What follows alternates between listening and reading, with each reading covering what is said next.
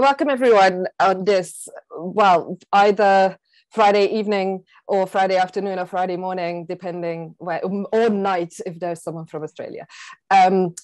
Welcome to the first session of the Low Countries seminar. We're very, very glad to have you here and that we can still do this across the entire planet via Zoom. That's one of the benefits of this whole pandemic. And we're very, very excited to welcome Marjoleine as the first speaker. She is, well, I'm assuming looking at the list of attendees, you know who she is, but still, I'll introduce. She's a historian of slavery and the early modern Atlantic and a professor in history at the University of Maryland, Baltimore County. And she's one of the editors of a 3-volume, The Cambridge History of the American Revolution, which is forthcoming, which we can all look forward to. And her most recent monograph is Blood on the River, a chronicle of mutiny and freedom on the Wild Coast, which has been getting rave reviews and has been shortlisted for the 2021 Candel Prize in History and is a finalist for the Frederick Douglass Prize, which is all fantastic. And it's also been translated into Dutch recently, entitled Bloed in de Rivier, het onbekende verhaal van de massale slavenopstand in een Nederlandse kolonie. So if you've got any Dutch-speaking people in the vicinity you want to send this to, definitely do that.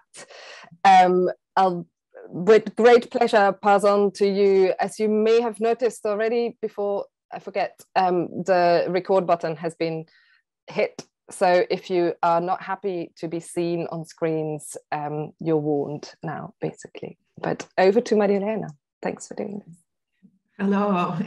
Welcome, everybody. Thanks to Lisbeth and all the other members of the Low Countries History Seminar.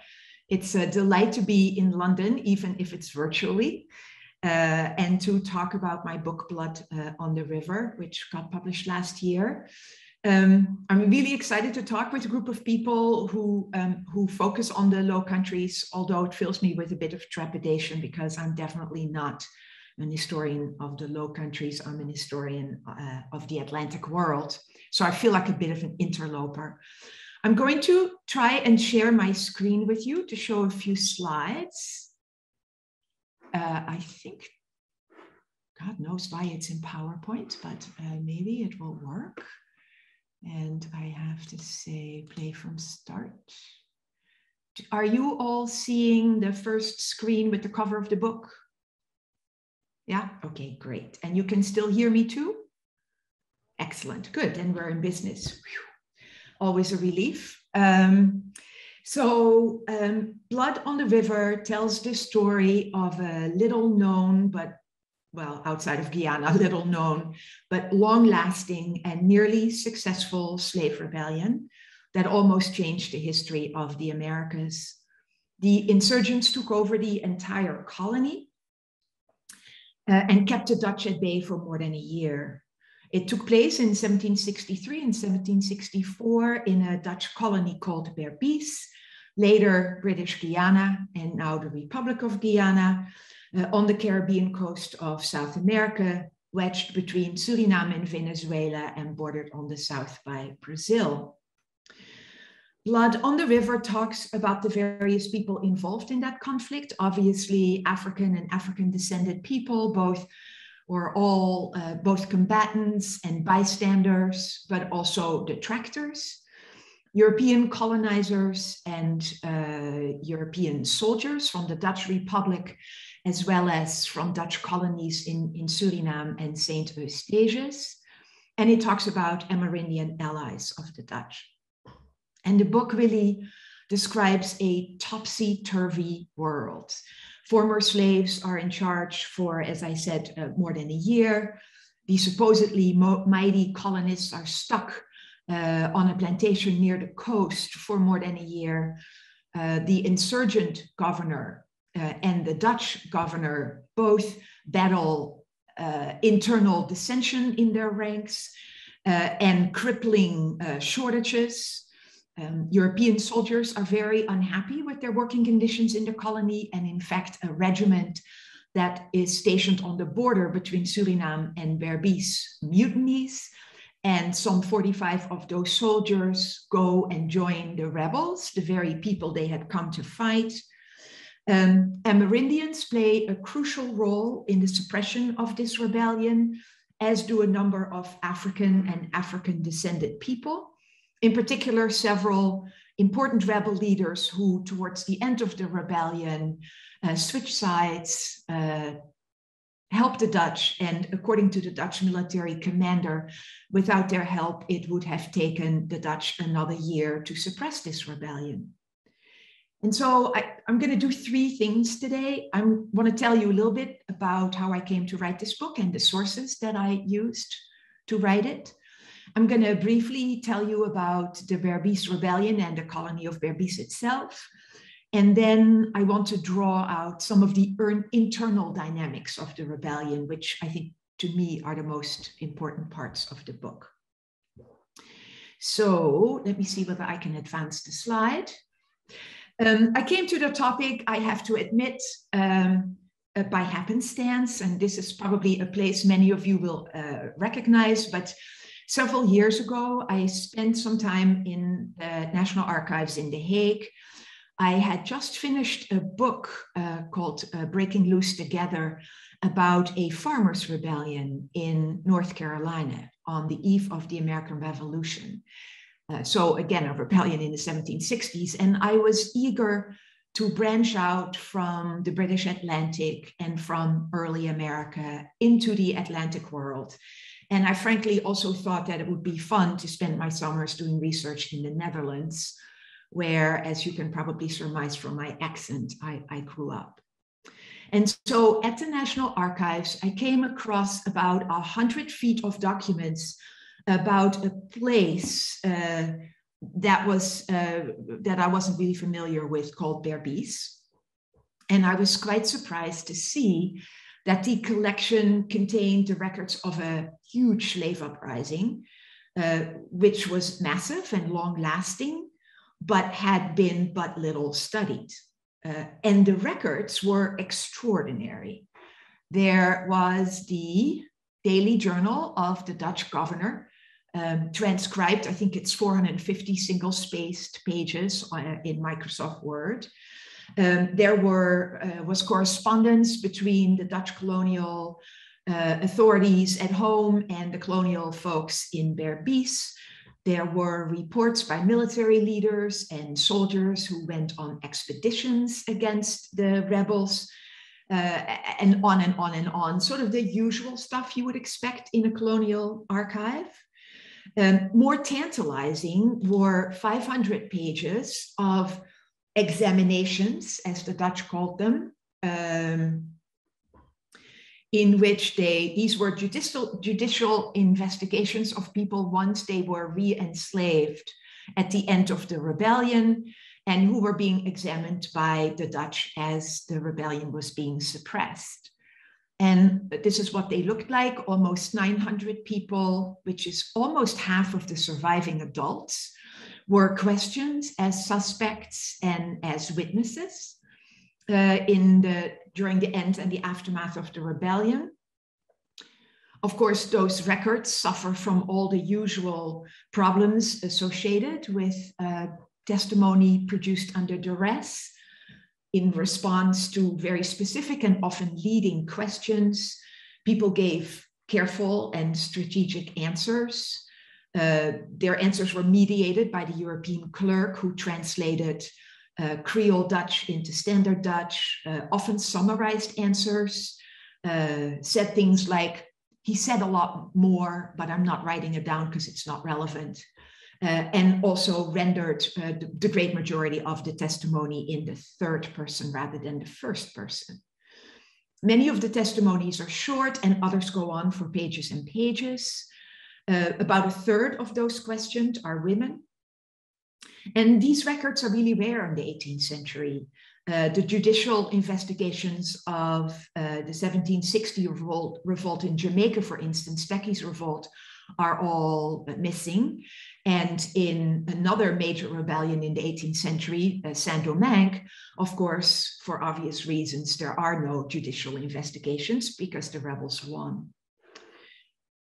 Unlike me, the Dutch did not care much for the internal politics of the rebellion. They focused their questions on what they cared about, which were principally who had been a leader in the rebellion, who had destroyed Dutch property, mainly through arson, by burning down plantation houses and so on.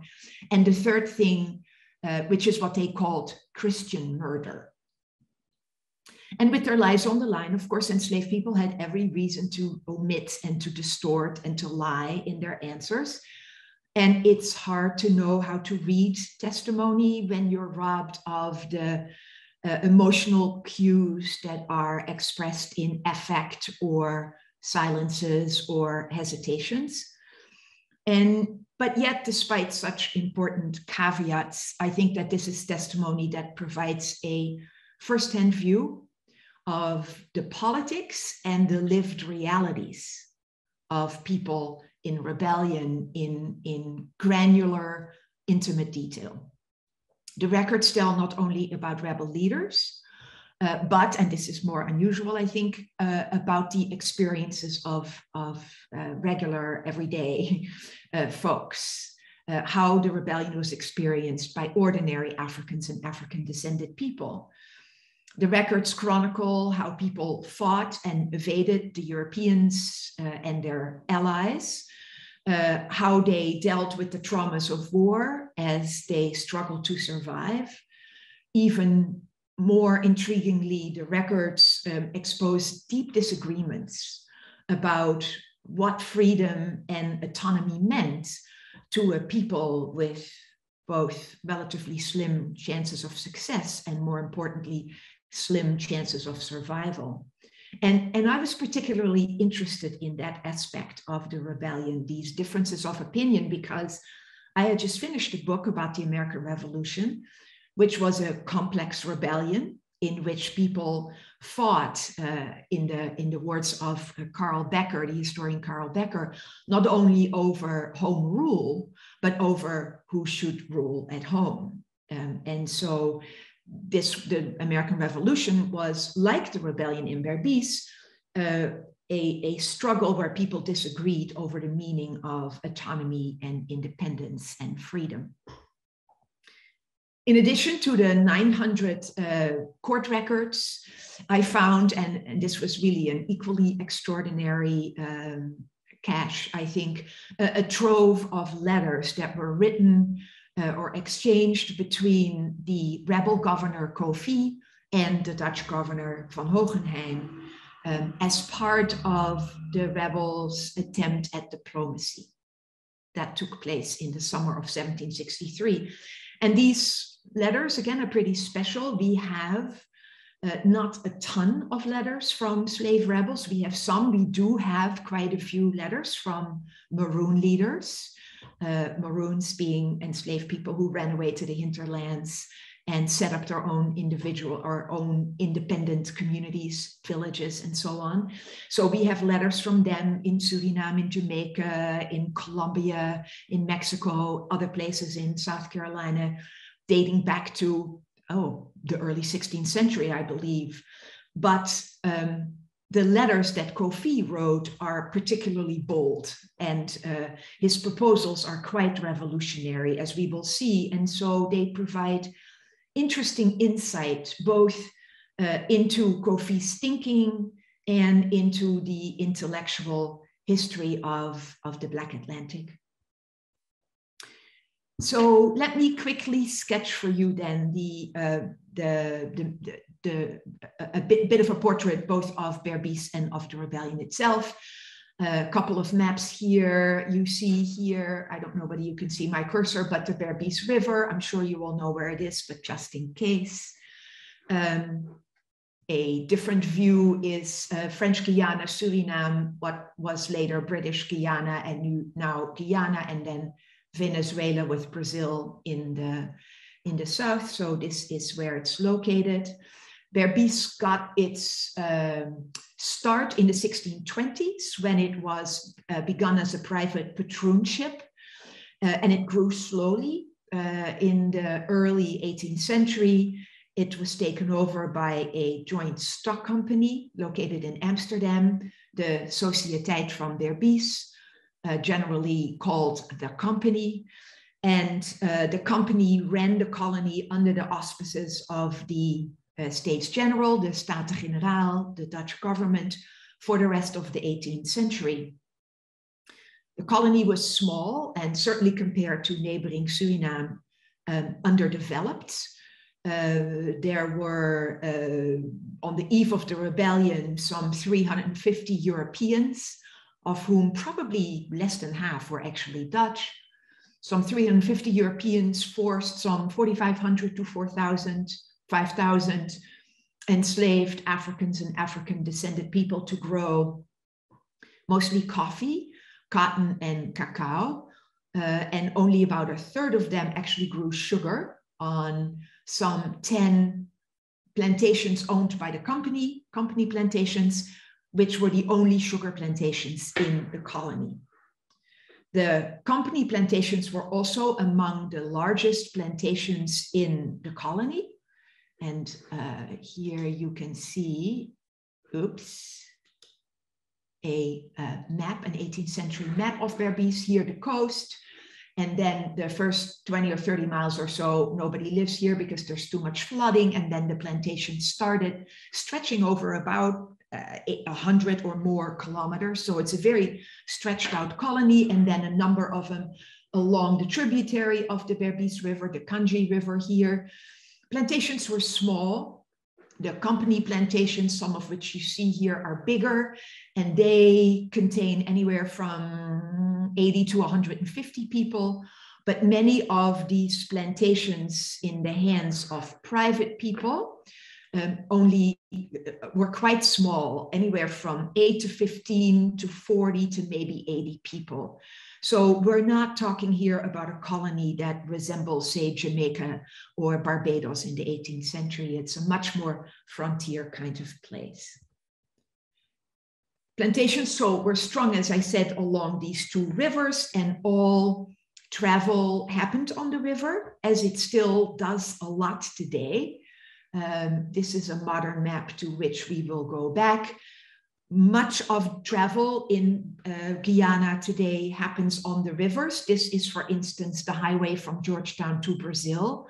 And you can see that, that particularly in the rainy season, when I traveled it, you completely get splattered with mud. And so most people do their travel as they did in the 18th century on the rivers. This is an image of a tent boat in which enslaved people would have rowed Europeans who hid from the sun in the little hut, or as people now do, they move around in dugouts and little canoes and an occasional motorboat. These are pictures I took when I was there.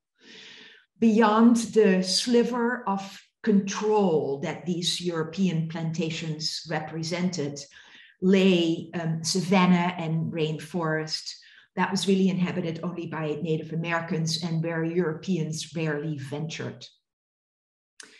In the decades, and let me see, I think I have a few more. This is an image of the Berbice River, gives you a sense of how wide it was. People moving about in canoes today, and a last image of the river. That gives you an idea of how dense those forests are, not easy places to move around in. And then one more image here, back to this slide. In the decade before the rebellion, Berbice experienced difficult circumstances, drought, crop failures, and deathly epidemics that killed large numbers, not only of the Europeans, but also of the enslaved. And disruptions caused by the 7 Years' War meant that supply ships from Holland arrived much more sporadically, causing widespread hunger, particularly among the enslaved. And so the rebellion begins on a Sunday, of course, always a Sunday, in February 1763. It spreads very rapidly. It begins here, sort of in the heart of the colony. The insurgents took over the entire colony about the space of a week. The Dutch are extremely afraid, really don't put up any sort of resistance. They're afraid they'll be cut off if the rebels would be able to take over wanted the lower plantations, and so they flee to the coast, from where most of them take off for Europe or neighboring colonies. And the Dutch governor digs in on this plantation here, Dageraad or Daybreak, where he has no idea that he'll be pinned down for the next year and a half. He receives supplies there from neighboring colonies, and also soldiers from Suriname, and eventually also soldiers from St. Eustatius.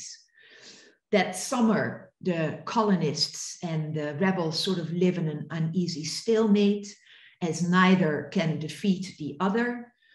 And the rebel leader, Governor Coffee, attempts to break out of this stalemate by written negotiations, which unfortunately go nowhere. In fact, these negotiations lead to a coup against him. And in the early fall, he commits suicide to safeguard his own honor. And the leadership of the rebellion is taken over by another African man named Atta.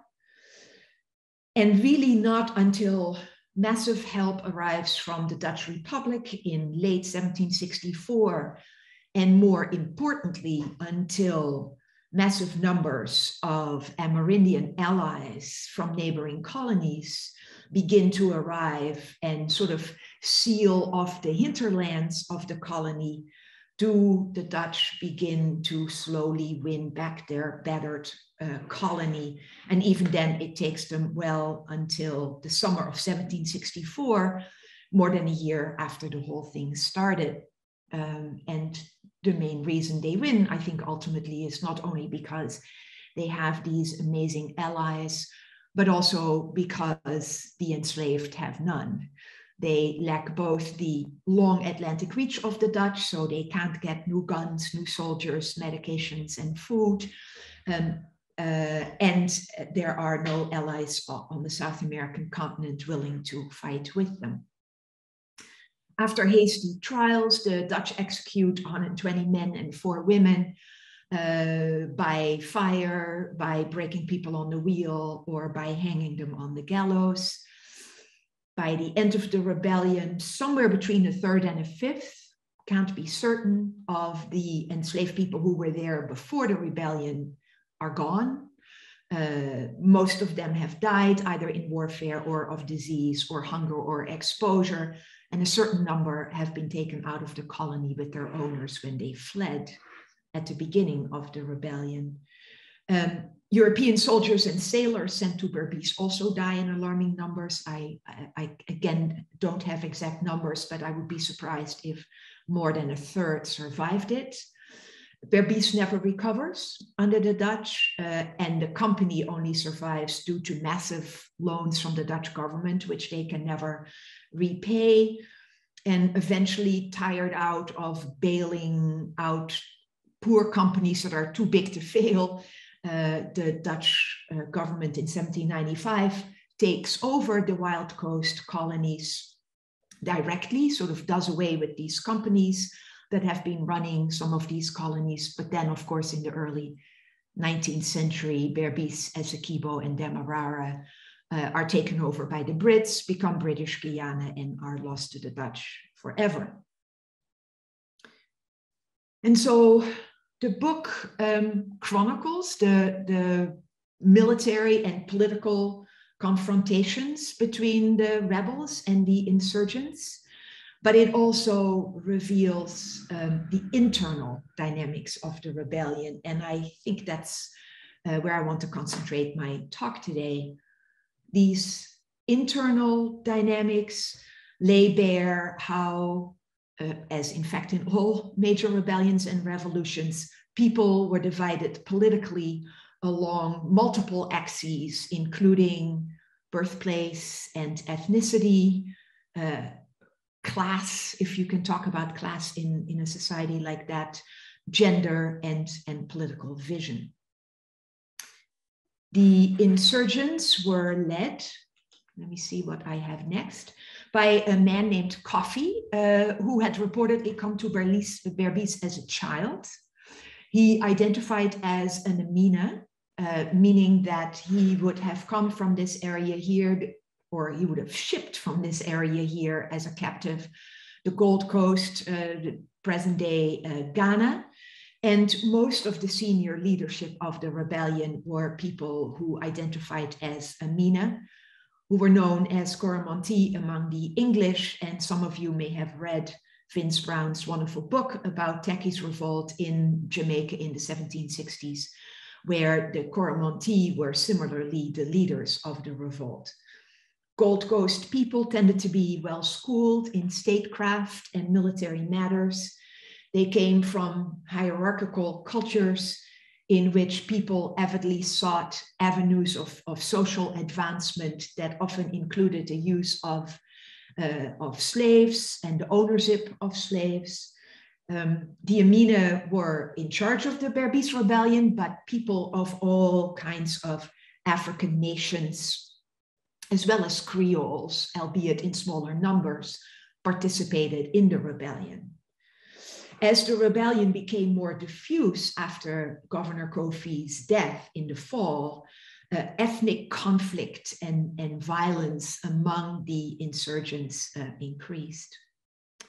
Now, Governor Kofi, as he styled himself, and Captain Akara, his second in command, organized an army, and they organized a government that enforced compliance with their rule, that neutralized opponents, that recruited soldiers, of course, and that formulated strategy. They collected guns and supplies. They forced people on the company plantations back into the fields to make rum. And they set others to gardening in the provision grounds to feed the soldiers. Rebel officers and officials were also attended by servants and by slaves. And so the Amina created a rebellion that was both hierarchical and, like all major upheavals, employed both violence and coercion. In a series of letters to the Dutch governor, as I mentioned, Kofi laid out his bold vision of freedom. He proposed in these written negotiations that he and the Dutch divide the colony in two. He and his people would keep the southernmost part of the colony, so south of Fort Nassau, and he suggested that the Dutch keep everything that was closer to the coast. Now, Kofi, as I said, is not the first self-liberated man to engage in negotiations with his colonial opponents. We have peace negotiations between Maroons and colonial officials all over the Americas, starting in the 16th century. And it's likely that Kofi would have heard through the common wind of the trans-colonial slave grapevine of negotiations, say, in Jamaica in the 1730s. He would have certainly heard of the negotiations between Suriname authorities and Maroons in 1760 and 1762. But Kofi was proposing an agreement on a much grander scale than what Maroons had proposed. He initiated the negotiations, not the colonial officials, and he approached the Dutch governor as one head of state to another. His proposal to divide the colony in half was really unprecedented. He was not offering to retreat with his people to villages in the bush, in the jungle, but he was suggesting living next door to the Dutch as one nation next to another. He made it clear that he wanted free trade with any ships that might show up on the coast. It appears that he was not after freedom and subsistence Maroon style, but that he had in mind capitalist style plantation production, likely with forced labor, as he had been doing, growing sugar to distill rum, both for their own, the insurgents' own consumption, and to trade on the international market as the Dutch did. Some 30 years later, the same, of course, happens in Haiti, when Haitian leaders compel newly self-emancipated people to grow sugar on plantations, which is not work that anybody would want to do if they weren't forced, because Caribbean labor problems are, of course, not solved with emancipation. And so I think that Governor Kofi's radical vision turned his rebellion into a true revolution, but it likely also turned off many of the rank and file.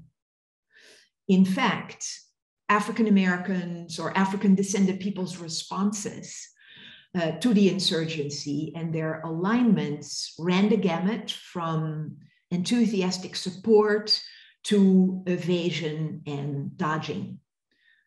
People's decisions hinged, of course, on their own personal circumstances, social tensions on their plantations, as well as larger strategic, political, and ideological considerations. A few people chose to side with the Dutch. Many more decided to join the rebels. Pretty much everybody went and plundered their own plantation house, taking back what their labor had wrought. But whatever their sympathies in terms of committing themselves, many people remained aloof, attempting to stay autonomous or postponing making a decision until they had no choice. By their own accounts, they hid in the rainforest or in the savanna behind their plantations whenever the Dutch or rebels or Amerindians appeared. And as soon as any of those groups moved away, they moved back onto their plantations. And I argued that hiding from the rebels signaled more than a fearful refusal to participate in armed revolt, although I'm sure fear played a role. But I argued that avoiding the rebels was a political statement about preferring life without masters.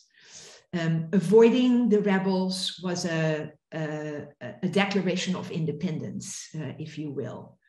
Like self-governing people throughout history, the non-committed sought to evade war, the appropriation of their labor, and outside rule. And in dodging all combatants, whether they be rebels or Dutch or Amerindians, people became fugitives in their own backyards, living independent of the Dutch and the rebels.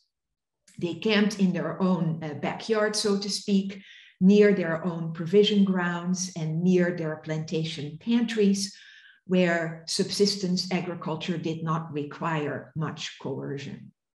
This alternative, I think, would have been particularly attractive to women, to children, to the less able-bodied, and all of these folks would have preferred that to joining a military campaign or being incorporated into the rebellion as workers. As one man put it, quote, he did not want to be anyone's slave, and so he stayed home, end quote. And I think that such preferences were likely also fueled by people's experiences back home, where the Atlantic slave trade fomented powerful and hierarchical and militarized states in the 18th century, as Toby Green, for instance, has recently shown, among others. And lots of West African commoners had grown wary of rulers who appropriated their labor through taxes, turned their sons into soldiers, and fed increasing streams of captives to Europeans on the coast. So I want to give an example of, for instance, what happened on this plantation here, Boslust. When the uprising started, the inhabitants of Boslust, high up the Berbice River, as you can see on this map, chartered their own future. Rather than kill their enslavers, as the rebels were urging everybody to do, they encouraged them to flee. They besieged me, the owner of Boslust, who survived his ordeal, later reported. They besieged me, he said, that I had better leave as soon as possible if my family and I wanted to avoid getting murdered. But his 18 slaves, that's all he had, declined his invitation to accompany him and his family to neighboring Demerara. They said, why would we go with you? We have always had a good life on this plantation. We have our gardens here. We don't want to leave our gardens. And if the bad people come, by which they meant the rebels, we will kill them. They promised him that they would not abandon his crops, that they would not abandon the plantation, that they would in fact harvest his cotton and his cacao and coffee as they had done before. And they offered to carry their luggage to Demerara, perhaps also to ensure his prompt departure. A free Native American family living on the plantation also came along. And as soon as this group of people crossed into Demerara, the enslaved people took all the luggage at night and with the Amerindians hoofed it back to the Berbice. And with their enslavers gone, these workers, these people at Boslust were now free. They continued to live on the plantation, indeed, occasionally hiding in the bush when anybody showed up they didn't want to see, rebels or Europeans mostly. Despite earlier promises, I doubt that they did much work in the plantation crops, but it is likely that they would have maintained and no doubt expanded their provision grounds to feed themselves and their families. And their story, I think, illustrates how refusing to join the rebellion was not a statement of loyalty to the Dutch, even though, of course, the Dutch like to interpret it that way, but rather that they calculated that armed insurgency likely spelled suicide, whether on the battlefield or from hunger in the bush or on the execution grounds. They probably would have quickly figured out that joining the rebels might mean a new regime of forced labor. And above all, I think that they were keen to work their own, what they considered their own land, their own plots, as they wished, without anybody telling them what to do, without any kind of master. So in 1763, as I mentioned, Koffie was overthrown in a coup. And to save his honor, he commits suicide.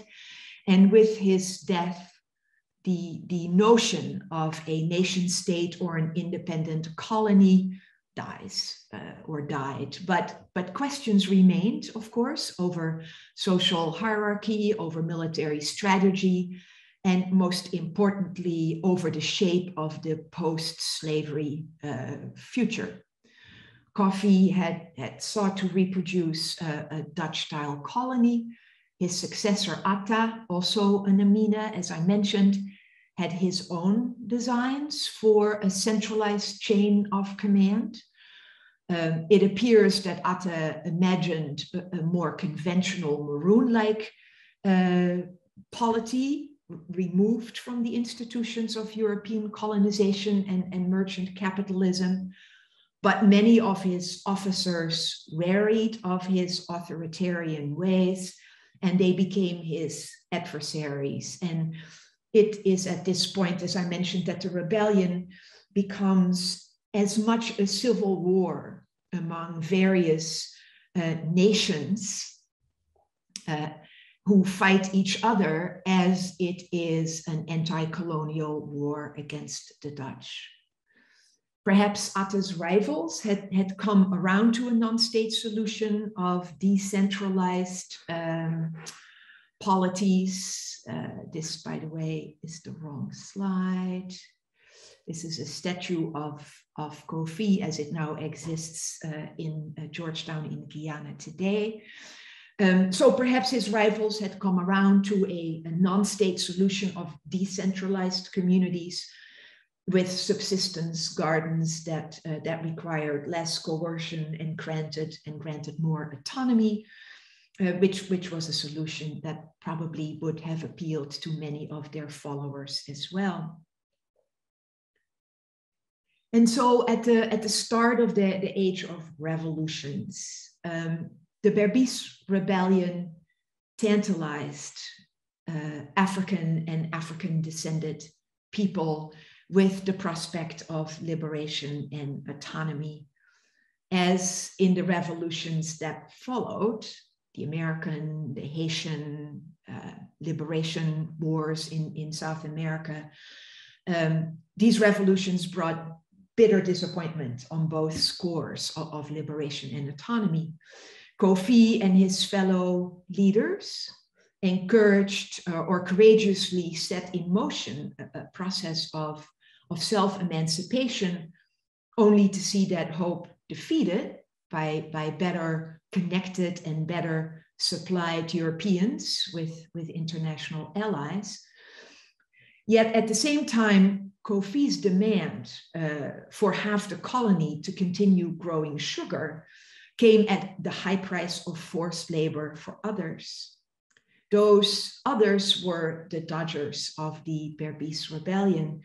Their desire for autonomy, to tend their own provision gardens, was not compatible with an early modern global capitalist market fueled by bonded labor. And so neither rebel leaders nor the mass of emancipated Berbicians could escape the central dilemma of the age of revolutions and beyond. And so Blood on the River argues that the politics in the Berbice Rebellion were as complicated and complex as any other in this era. Leaders of the rebellion wanted liberty to run a colony of their own with a measure of coercion and human bondage in place. Ordinary self-emancipated people want autonomy to attend to their own farms. This difference, I think, is a common theme in the age of revolutions. Elites wanted one thing, commoners wanted another, and everybody called it freedom. And so, on the one hand, in this book, I'm trying to hold up the rebels as folks who deserve our admiration, as people who had the guts to attempt to end their own enslavement anyway, and to attempt self-emancipation, folks armed with a bold vision. But I'm also trying to rescue from the condescension of posterity, if you want, the many people who were either uncommitted or dodged the rebellion, and who did so, I argue, not because they were afraid, but because they had a different vision of what they wanted as their futures. And I think in that respect, the book not only rescues from relative obscurity an important instance of resistance from below, but it also represents an important strand in the intellectual history of the Black Atlantic. Thank you. Let me stop sharing. I hope that was neither too long nor too short. It was Goldilocks, just right. Okay, excellent. Thank you so much for a fantastic introduction to really exciting research and the kind of outlining both what your findings and how you go about finding this, to give us a much more complex story of what rebellions were taking place and the shape that they took. Especially fascinated by the kind of, everyone calls it freedom, but what is it that makes it? So we're going to open to the floor for all kinds of questions. Practically speaking, if you want to raise your hand with the reaction button, so that's at the bottom of your Zoom screen normally, then I can see that happening. Or if you prefer to write in the chat that you have a question, I can call on you. Or if you prefer not to speak at all, but want me to read it out loud, type your question in the chat and I can read it out. So you've got 3 options. And I already see a bunch of hands, so let's move to that already. Ben is the first on my list. Thanks, Lisbeth. Marjoleine, that was fascinating. That was enjoyable, and can't wait to read the book. By strange coincidence, I wrote a microhistory about a unknown conflict in the border region where the contemporary borders of Holland, Belgium, and Germany intersect.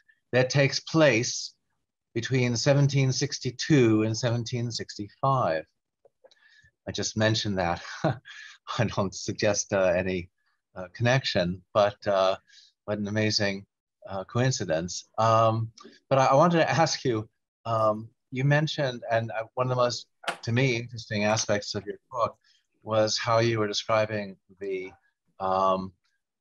strategies and reactions of many of the slaves, including Kofi, as being conditioned by their previous experience in Africa, the Amina people from the Gold Coast, with experience of complex political and social hierarchies and forms of exploitation that you went into. That was fascinating to me, and I guess it made me wonder whether there were enslaved people from other parts of Africa as well in Berbice, or if not, perhaps there in other colonial settings in the Americas, and whether you can see a distinction in how people from different parts of Africa acted politically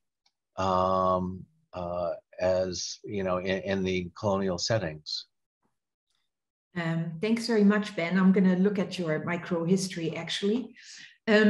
So the majority of folks the Dutch would have brought from Africa to the New World in the 18th century come from 3 broad areas. I meant to point it out on the slide, but I forgot. So the Gold Coast, the area north of that, so present-day Sierra Leone and Senegambia, and then further south in West Central Africa around the Congo River. We see, or I see in this rebellion, people who claim sort of national ethnic identities that come out of all 3 of those areas. Kanga folks in Senegambia and Sierra Leone, but also Luango and Congo from the region further south. I don't know that anybody has linked specific political ideas other than for the Coromantee to specific areas in West Africa. A woman did it a little while ago for the people coming, known as Kisama, coming from West Central Africa, in a book which the title I've now forgotten, but then that book has gotten lost because it turned out she was a white woman masquerading as a Black woman in the United States, and so she had to leave academe. But she did actually looked at how people from Kasima, an area in West Central Africa where lots of people were themselves maroons from their own oppressive governments, moved to were taken as captives to South America and were there particularly active as maroons in the New World. So I think people are beginning to take these political identities much more seriously, but hooking them up is complicated, partly because just because somebody took ship in Amina or on the Mina coast doesn't necessarily mean they were Amina. And we're still, I think, somewhat struggling to understand what these diasporic ethnic identities mean that people take on. If people call themselves Amina in the New World. What does that mean exactly? So I don't think there is as clear a correspondence, but people are beginning to realize that obviously people do not come as tabula rasa, but bring ideas about politics, but also enmities with them from their own home regions. Thanks. It's the best I can do, I'm afraid. Fascinating aspects of that story, definitely. The next person on my list is Daniel. Oh, excuse me. Thank you very much. Oh, excuse me again. Thank you for an excellent paper. I've just got two quite linked questions. First of all, who were the slaves of the slaves? How is it decided you get to become a soldier, an officer in Kaffifi's army administration? You have to keep working the plantation. Was there any sense that it was a form of ethnic divide, or was it just a sort of a cliquist, elitist sort of idea that it was just as long as you were an ally, then you would get to be free in this new rebellious colony rather than enslaved still? And secondly, was there a sense that there was a divide between field slaves and house slaves? Obviously, this is sometimes overstated in some materials, but was it the house slaves running away with the masters back to the colony, and was it the field slaves becoming part of the rebellion or being in turn enslaved by it? Thank you. Okay. Thank you for those great questions, Daniel. We have some insight into how decisions were made from what people talk about in these interrogations. It appears that lots of drivers, so enslaved men, who almost always men, who would have run work crews on the plantations. These were called bombas in Berbice. Bombas often brought their entire workforce with them into a rebellion, or helped their people resist the rebels. And so in order to attract bombas, who were charismatic people with a following, bombas were often immediately made officers in the army, or some bombas were put in charge of certain plantations that the rebels wanted to keep in production. We also see that people who did not want to support the rebellion were often put to work. I think that the folks growing sugar were the people who knew how to do it. So on the company plantations, those people often were not keen to participate in the rebellion. I think largely because these company plantations were old.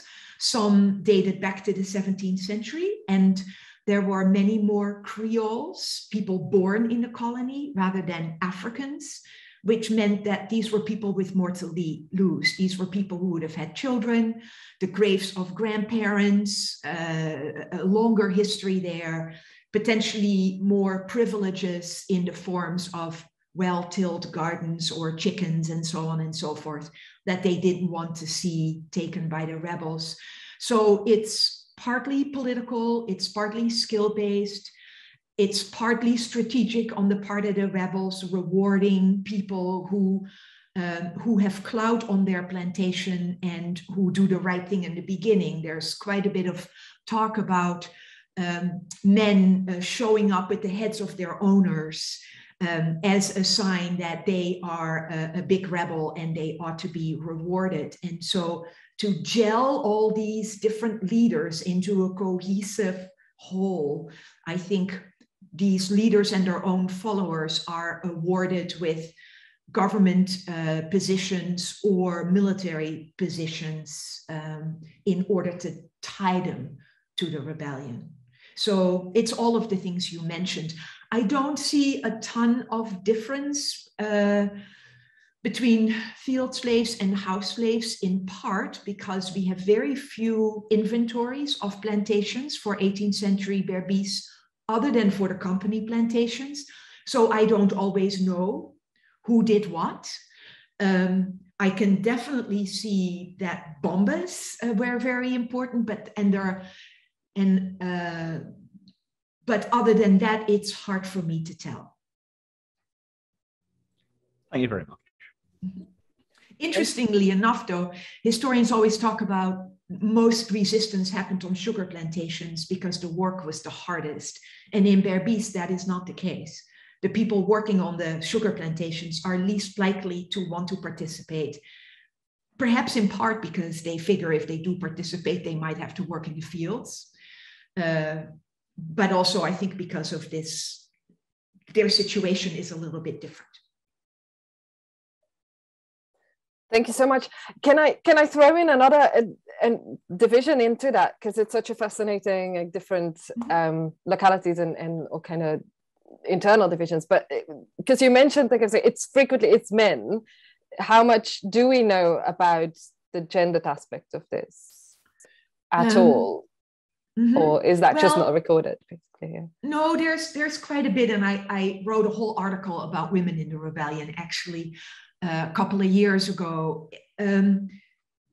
It's tricky. I mean, it's clear, I think, that rebellion is something, armed rebellion is something like all wars that benefits young men who can carry a gun. They have opportunities for advancement. Obviously, they run a lot of risk too, because they can get killed in battle, and they do get killed in battle, but there's also a lot of opportunity for them to advance in the ranks, for instance. And on the whole, it appears to me that this rebellion is more emancipatory to men than it is to women. The women are still required to take care of kids. They're still required to cook for the men. They are supposed to take care of the soldiers. There's some evidence, and it's probably not surprising there's not more of it, because I don't think people wanted to talk about this in front of the Dutch. But there is some evidence of particularly young women being taken from plantations in order to be given to certain rebel leaders.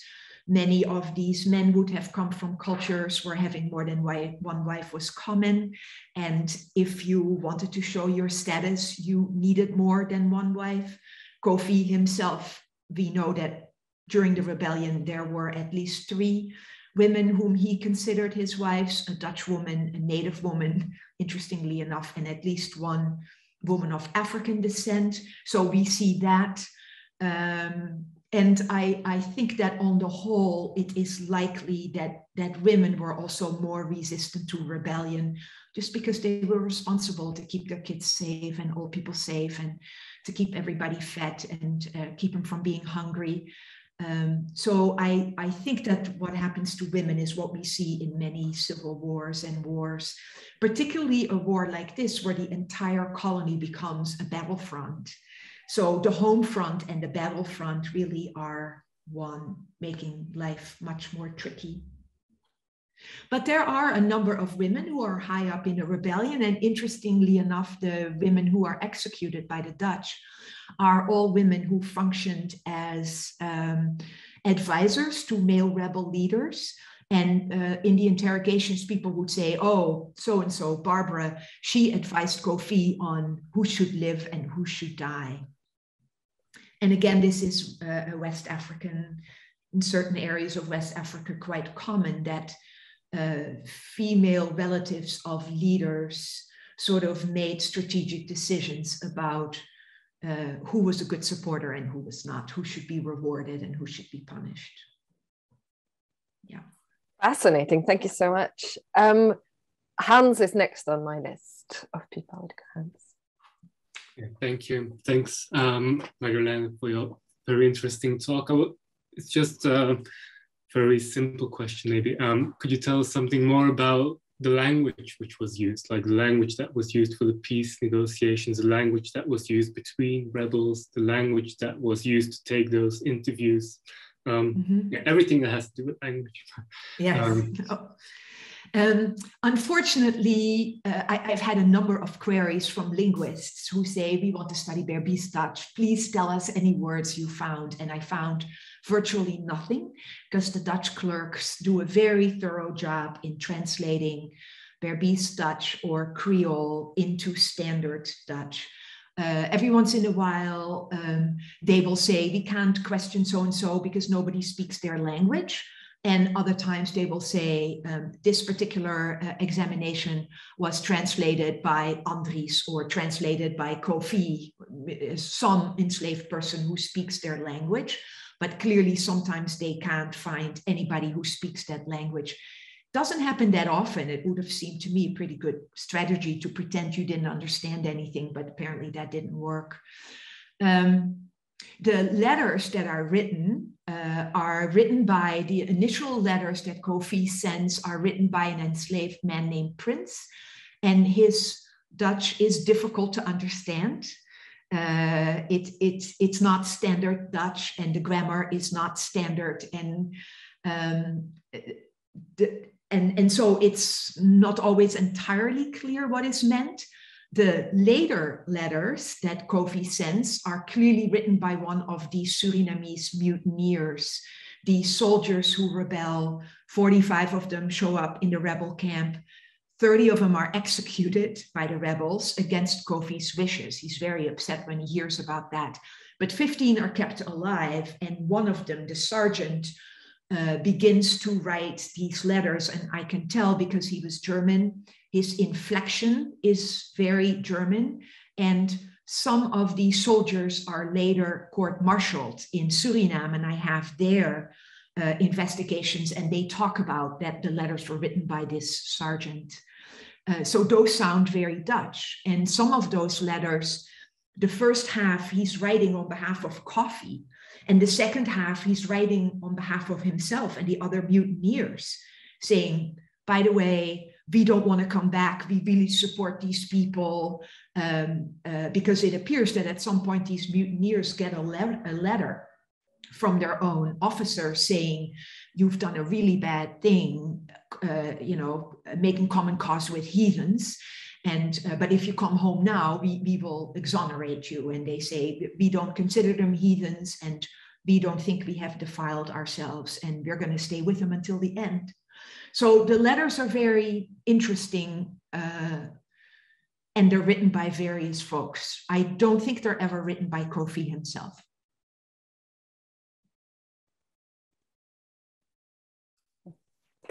Fantastic. Jaap Jacobs, you're the next on my list. Hey, Jaap. Hey, Marjoleine, thank you very much for a fascinating paper.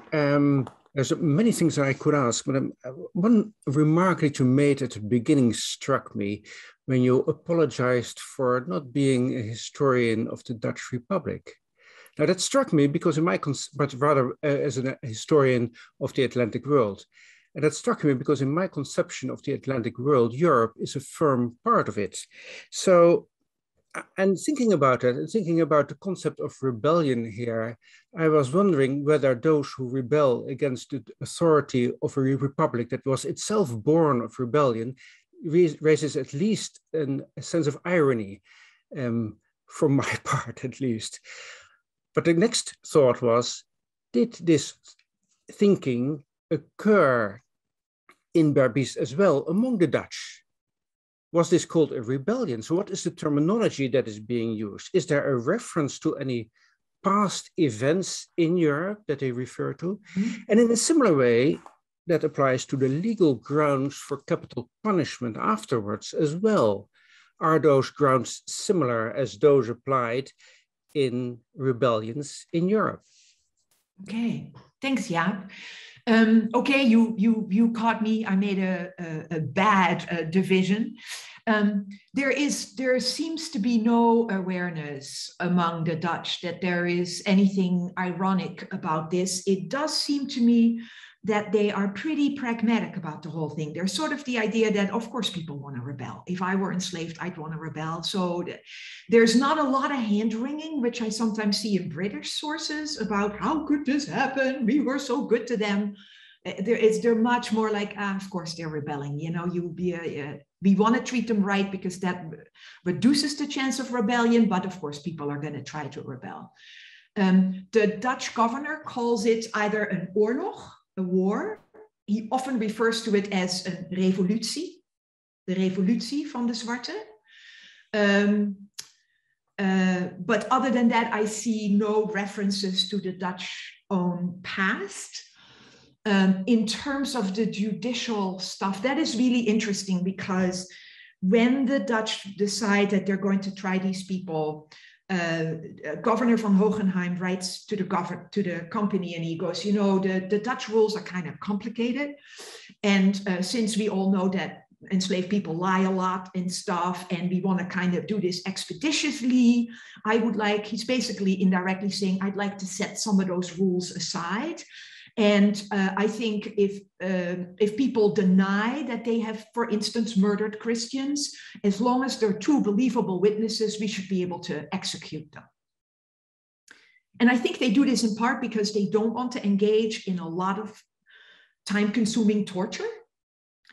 And so then they proceed on that ground, that two witnesses is enough to execute somebody. The company, meanwhile, receives this and they go, holy moly, we don't want large numbers of enslaved people killed. They're quelling the rebellion. Let's just kill the leaders and let's pardon everybody else so we can get this show back on the road. And they write to the governor and they say, you don't really seem to understand the rules very well. Absolutely, we have to adhere by Dutch standards of justice. By the time they get, the Dutch in Berbice get those letters, they've already executed most people. So the company is asking for restraint. The governor is eager to be really strict, but many of the slaveholders are not that eager to see large numbers of people killed either, because they want plantations back in production. So there's a lot of haggling around that. And in the end, a number of people are pardoned because by then the letters from the Republic have been received and the governor realized that, oops, we need to cool this. And so in the last group of people condemned to die, I think most of them are in the end pardoned. Does that mean that what they are charged with is not rebellion, but criminal acts conducted in the rebellion? That's right. They're similar to the situation in Europe? Well, I don't know, because I don't know much about the criminal system in Holland when it comes to punishing people about rebellion. I mean, they are punishing people for Christian murder, so that's murder, destruction of property, arson, which is heavily punished in the Dutch Republic too. And I think that leadership in the rebellion is, I don't know how they classify that exactly, as sort of a, for the mutineers, some of whom are executed for, what do you call it? What is the term? Majesteitsschennis. I don't know the term in English. And I think that there's a similar idea that, you know, to stand up against the authorities, including slaveholders, is in itself a punishable offense. But that pretty much is punishing them for rebellion and for lèse-majesté. Yes, lèse-majesté, that's right. Yeah. Interesting. But that term is not used in the records of the rebellion itself. That term is only used in the case of the mutineers in the court-martials in Suriname. Fascinating. Thank you. Mm-hmm. Indeed, fascinating. Anne, you're next on my list. Okay, I hope this works. My mic often doesn't work. That was fascinating. I'm really looking forward to reading your book, which I shall order as soon as the seminar is over. I wondered if you could say something more about religion, because you mentioned a couple times in passing that was one of the things that the Dutch were particularly focused on, was whereas I think you felt that was perhaps not so crucial in the rebellion itself. But I just wondered what it was what was the tenor of the Dutch discourse about that? Okay, thank you, Anne. It's interesting that many of the Dutch people in Berbice, as late as the 1760s, refer to themselves as Christians, not Europeans, not Dutch, but Christians. It's the Christians versus the slaves. They don't really call them heathens either, other than in this one letter, but it's the Christians and slaves.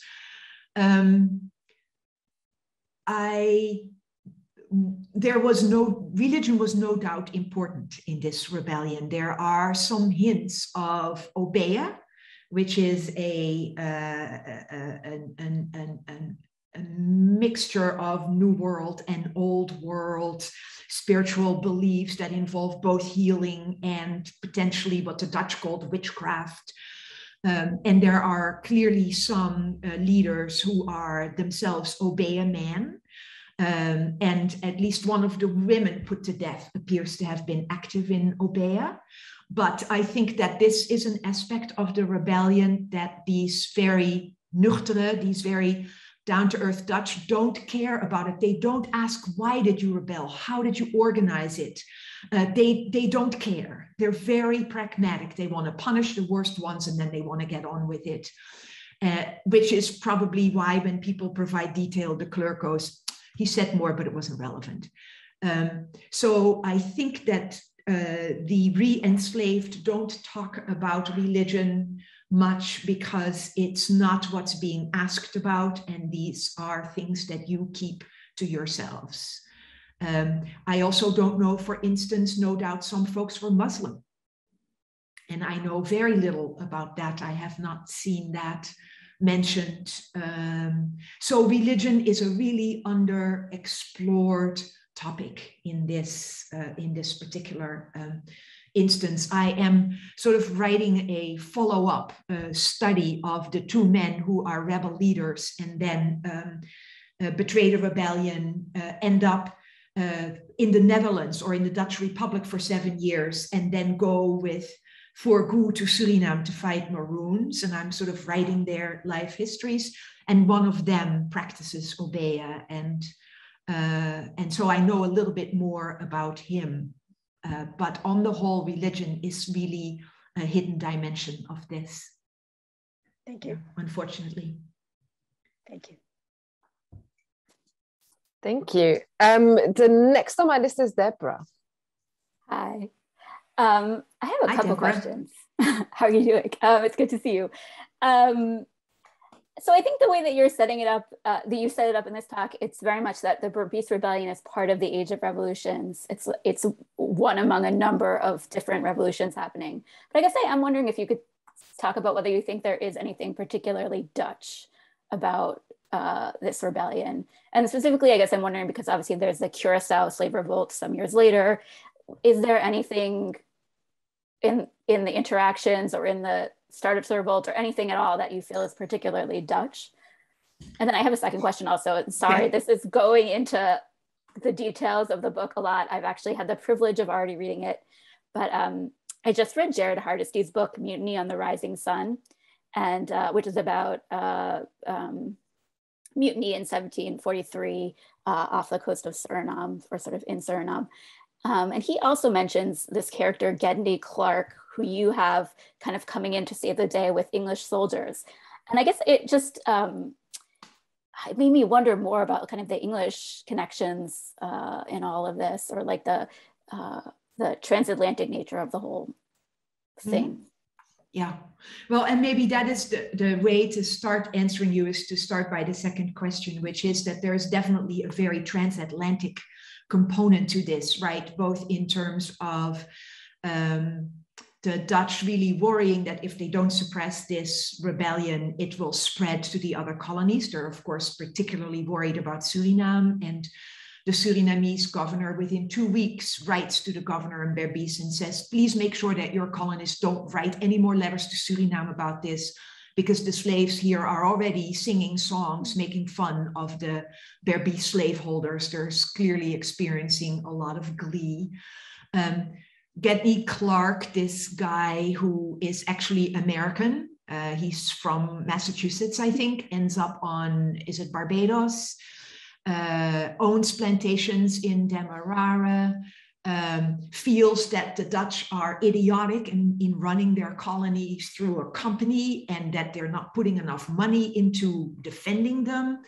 And so when this rebellion breaks out, he's worried it will spread to the neighboring colonies, and he sends soldiers there. He doesn't really save the day in Berbice. He saves the rebellion from potentially spreading to Demerara. And when he sets this up, he gets the British Navy to ship these soldiers over, even though there is no official anything where the English authorities have given permission to this Navy commander to do these things. So that is very interesting. The Dutch governor, Van Hogenheim, is very worried about asking any Brits for help. He's worried that they will come and help and then stay and take over Berbice. The governor van Schravenzande in Demerara and Esquibo is not worried about that. And so he does ask for help from people like Clark. So in both in terms of where the Dutch get help, how other people, other Europeans feel a certain solidarity clearly, but also worries about potential competition among Europeans, and then this long Atlantic reach of the Dutch. It's a very transatlantic thing. In terms of, is there anything Dutch about it? Not really to me, other than the way in which the Dutch react, which is, and it sounds stereotypical, but it really looks it to me just very sort of matter of fact about it. Both in how they react to it and then in the aftermath of it. I think that the fact that it is run by a company and not a terribly rich one, and one that is perhaps spending more of its money on its shareholders, that may have something to do with it. And that is a particularly Dutch feature, perhaps. And I really think somebody ought to investigate this company of Berbice, the Sociëteit van Berbice. There are a lot of records. I looked at them some, but I just already had too much to deal with. So I don't know. I'm not sure I have a super satisfactory answer. But in the same way that, you know, people like Gert Oost-Indie have written about folks often saying the Dutch were the most cruel, for instance, vis-a-vis their enslaved people, and him saying, you know, all slavery is cruel. I think I would agree with that. I don't think there's anything particularly Dutch in how these slaveholders interact with their enslaved people. There's sadism and cruelty and wanton violence all over the Atlantic world when it comes to slave societies. But if you, having read the book, have a better answer, I would love to hear it. I'm just very interested in the Society of Berbice and the company. So you have actually, you've pointed me further in that direction. Okay, cool. Let me know if I can help. Already new research fostering from all of this. Joris, you're the next on my list. Thank you. Joris. Hi, Marjoleine. Thank you for your presentation. I really enjoyed it. Also, I hope my internet is stable enough, because I'm using the neighbor's Wi-Fi, so I'm hoping that it doesn't drop. Is that Dutch cheapness, Joris? Or No. I've moved to the UK, and my house is now so large that I don't reach the home Wi-Fi in the bedroom where I'm working. So I'm using the neighbor who is a college, and they have 80 rooms. So gotcha. But you do break up a little bit. So I have two questions. Okay, I will keep it short. I have two questions, and they're both out of ignorance, and one is stemming from this that I'm now working. And I was wondering, these slaves or the enslaved people that are being convicted, are their owners compensated financially for the fact that their former property is being destroyed by the leadership, by the company? That's the first one. And then you made this offhand comment of saying, of course it started on a Sunday, the rebellion. And I was wondering what type of other activities that are of course always happening in rebellions, because I wasn't aware that it's always on a Sunday, but what other things are always happening with rebellions? Okay, interesting questions. Most rebellions happen on a Sunday. I think because enslaved or slaveholders are either are away at church, but also people don't have to show up when the bell rings early. And so if they're running around getting themselves together, it's not as noticeable. So that's, I think, relatively many enslaved rebellions happen on a Sunday. In terms of compensation, I feel like at one point I knew the answer to that question, but I can't recall now. I wouldn't be surprised if they were, but I would have to look that up. I think regardless of whether people were compensated, and I will look at that, is I think because slave ships did not come to Berbice nearly as often as both the authorities and colonists wanted, people did not want their enslaved people killed on the whole. They had this sense that folks were chastened and they could keep people under control, and they needed workers badly. So there are, in fact, instances of slaveholders who sort of secretly take their people back and don't even tell the authorities that they have them back because they don't want them caught up in this process. There are also examples of slaveholders who do horrific things to enslaved people who are exonerated by the Dutch, but they themselves feel that these folks have done bad things and they punish them privately. So both things happen. But the compensation one is an interesting one, and I'll try to look that up. I would find it hard to believe I wouldn't have thought of that, but it's entirely possible. Thanks, Joris. Thanks so much for that. The next hand that I've got on my list is Daniel. Thank you. Sorry to come back with a third question. You mentioned that one of Kofi's wives was Dutch, and that's what sort of inspired my question, which was, is there any example of the ultimate fear and perhaps the worst crime in the mind of slaveholders, which is flipping the system? Were there many Europeans and Dutch enslaved by the former slaves? Mm-hmm. Thanks, Daniel. There are a number of Dutch people taken hostage by the rebels, and they are put to work. Particularly women and children are put to work in the gardens. Some of these hostages are later killed. Others are used as messengers. We have some evidence, for instance, of a woman who is let go, a Dutch woman with her children, to be a messenger. And she says that she survived because the enslaved people who had lived on her plantation stood up for her and said, we don't want her killed. She has actually been pretty decent to us, and we don't want her killed. And Kofi listens to them. The big fear that you always read about, particularly in the British Atlantic, is that, of course, slave rebels are after European wives. There's no evidence of this in Berbice, except this young woman who is taken hostage. Her name is Georgina George. Her family is Huguenot, so it's not George as in the English George, but George is in French or Swiss. And she remains with the rebels until December. So she's with them for 8 months, 10 months. She is known as Kofi's wife. She tries to run away several times, is caught, beaten, but eventually her legs swell up. It becomes a bother to have her along, and Atta lets her go. She then makes her way back to the Dutch with the help of a formerly enslaved person whom she promises that she will advocate for.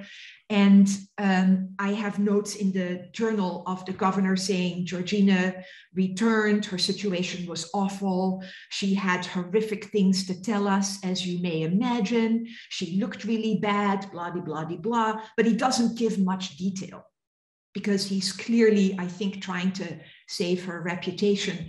At some point, he wants her questioned. The man who serves as her voogd, what do you call it? Who's looking out for her because her parents have been killed in the rebellion, says, I will not have her questioned. In the end, she is questioned, but her transcript is gone. And I have looked everywhere. It's gone. So I'm sure she had a lot to say, but we don't have it. And she is the only woman where there is a strong hint that there may have been forced sex involved. But even there, I'm not 100% certain.